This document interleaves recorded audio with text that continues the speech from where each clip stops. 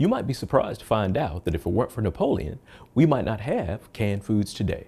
In 1800, during the Napoleonic Wars, the French government was looking for a new, inexpensive, and effective method for preserving large amounts of food.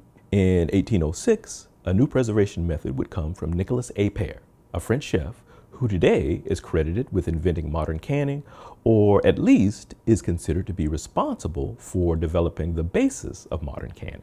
The technique that he used was to place food into specially designed glass containers, which were then sealed and placed into canvas bags. Glass containers would continue to be used until 1810, when Peter Durand patented the use of what were called tin plate canisters in Britain.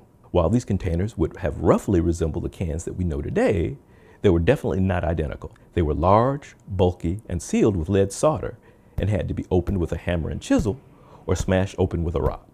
It wouldn't be until 1855 that the first can opener would be patented, while in the United States, the first can opener would be patented by Urzer Warner in 1858. However, there wasn't a major demand for canned foods in the United States until the Civil War in 1861. So whether it's a glass jar, a steel can, or a foil pouch, we owe it all to Napoleon and Nicolas Appert. For more information, please visit sunup.okstate.edu or fapc.biz.